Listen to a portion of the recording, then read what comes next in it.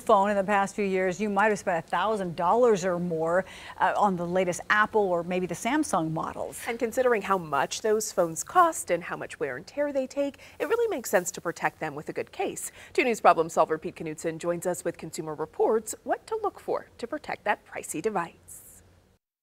With new, top-of-the-line phones often costing more than $1,000, a phone case is the cheapest form of insurance you can buy. A phone case should be a no-brainer. Well, the phone itself looks pretty good, but, I drop it like multiple times a day. And Consumer Report says you can get a good case for under $30. Just make sure it has these features. A raised edge around the front to protect the front screen. Around the camera housing in the back, another raised lip. You want it to be tight fitting with padding on the edges. You want that tight fit to keep the case in place should you drop your phone. And because phone makers often change their phone designs ever so slightly, you'll likely need a new case every time you get a new phone.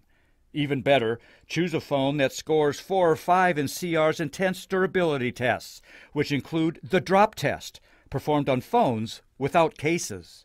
We drop the phone 50 times. We check the phone for any scratches or damage, and then we drop it another 50 times. The best phones make it out of the tumbler with just a few scuffs or scratches. More tips for choosing a phone case? Buyer beware. There are plenty of knockoffs out there, so know who you're buying it from. Be wary of online reviews. Many of them don't tell you how the case will withstand the test of time. And finally, look for a warranty.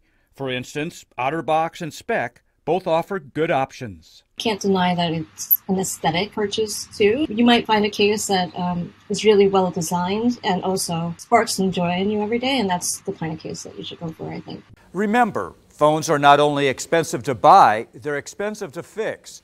So if you're someone who's really tough on your phone, you may also want to consider investing in phone insurance. You can get it through Apple, Samsung, or most phone carriers.